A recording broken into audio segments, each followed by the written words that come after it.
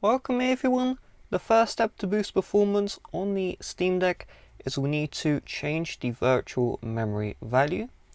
We do this by long pressing on the power button here, and we're going to tap on switch to desktop. Once we are in the desktop mode, I want you to tap on this Steam icon here, and in the search we're going to search for the terminal. In order to bring up a keyboard, we long press the Steam key, and while holding down the Steam key we're going to click on the X, and there we go, the keyboard shows up. You may need to try that key combination multiple times.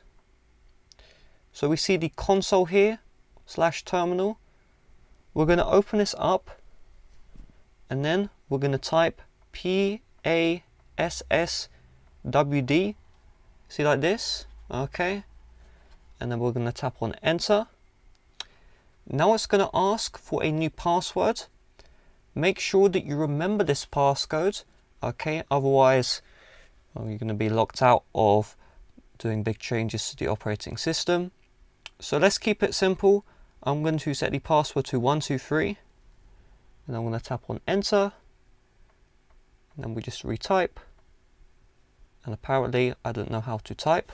Okay, so I've now typed in the password 123 successfully, and you can see password has been updated successfully. So the next step is we need to access a browser.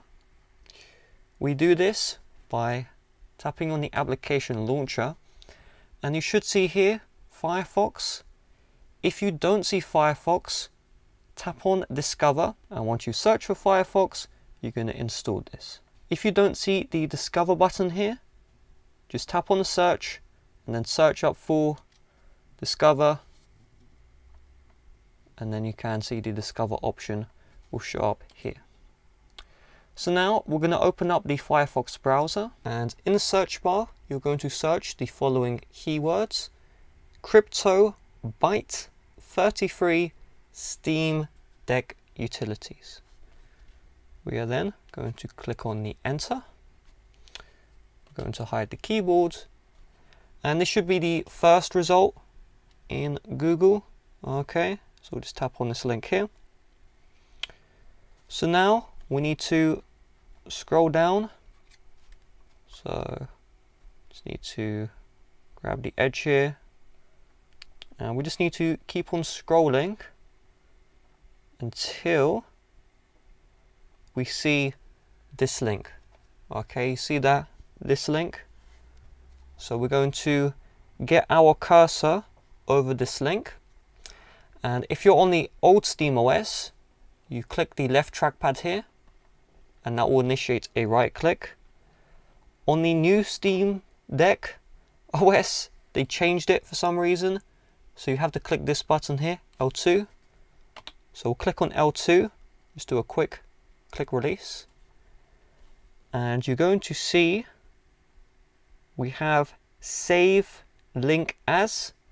We're going to click on the save link as. You're going to see the install CryoUtilities.desktop. I'm going to save this to my desktop, and then I'm going to click on save. And now let's close out of the Firefox, and we can see the install CryoUtilities is on the home screen. If you have issues with the right click, maybe they changed the button again, I'll have a tutorial on how to right click in the description. So now let's open this up. It's going to say you're going to start the program, install CryoUtilities. So we'll just click on continue here, and now it's going to download the CryoUtilities, and that shouldn't take any time at all. So we have CryoUtilities, uninstall and update. So we're going to double click on the CryoUtilities here, and we're going to accept the terms that we have definitely read. Now it says type your password. So we're going to activate the keyboard, again long press Steam key, click on X, and I set the password to 123. So I'm just going to enter in the password 123 like this. And of course, if you did set a different password, then you'll have to set the password you used. So from here, it says, do you want to change the swap size? Now, the recommended value is 16, but swap uses the Steam Deck's SSD. So the English translation is when you increase the swap size, you're going to use more storage. And if you change the swap size to 16 gig, you will use an extra 15 gig of storage. Okay, so hopefully that does make sense. You cannot use the micro SD card as swap. Just keep that one in mind. You can only use the internal SSD. So I'm just going to tap on yes. Once we tap on yes, you're going to see the storage available and then the amount of swap you would like. So the developer says there is no noticeable gain after 16 gigabyte in swap. You can use up to 32. So even though I do have 208 gigabyte available, I'm just going to click on the 16 gig here, and I'm going to tap on OK. So now it's going to create the 16 gigabyte swap file. You can see this will take between 10 minutes and 30 minutes. So if you're low on battery, I'd recommend you get a charger, something like that, or it just takes 10 seconds. So we'll just tap on OK here.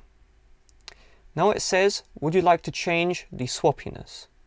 So this is just how frequently the Steam Deck is going to switch between the RAM built in and the swap, which is of course the virtual memory. So the recommended value here is 1. So we're just going to tap on yes.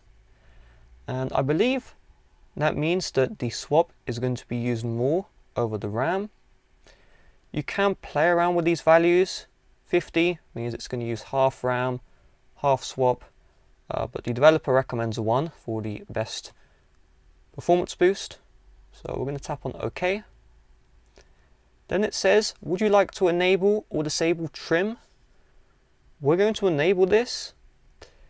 What this does is it just helps the speed of your SSD. So we're going to enable this here and then tap on OK. And it says, would you like to run trim right now? Yes, I would. And so if any of these steps fail for whatever reason, like they glitch out or you turn off the Steam Deck by accident, you're not going to corrupt the SSD, so there's nothing to worry about here. And that took about 10 seconds. So I'd recommend you run that once a week, and we'll click on OK. So once you have done this, a couple of things. This will persist after a reboot. So this is a untethered software. On top of this, if you do use Windows, these changes to the swap will not work in Windows. You won't really be able to do this swap trick in Windows at all. You can also return to gaming mode now, so you don't need to stay in the desktop mode for all the changes to be applied. And the performance boost will not work on all games, but you should see a noticeable difference in most games. The newer the game, the more performance boost you will get. So do let me know in the comment section what performance boost you get personally. I don't really game on my Steam Decks. I ended up loading Call of Duty Black Ops 2. Even though this game is about 10 years old, it does actually have some issues running on the Steam Deck. It would run between 55 and 45 FPS. But now you can see we have a full 60. You can see we're getting 70 FPS. So from 55 to 70 FPS, it does drop down to 60. But that is a, like 10 to 15 FPS boost. With that being said, please do help me reach 1K subscribers by clicking on the subscribe button. Bye bye.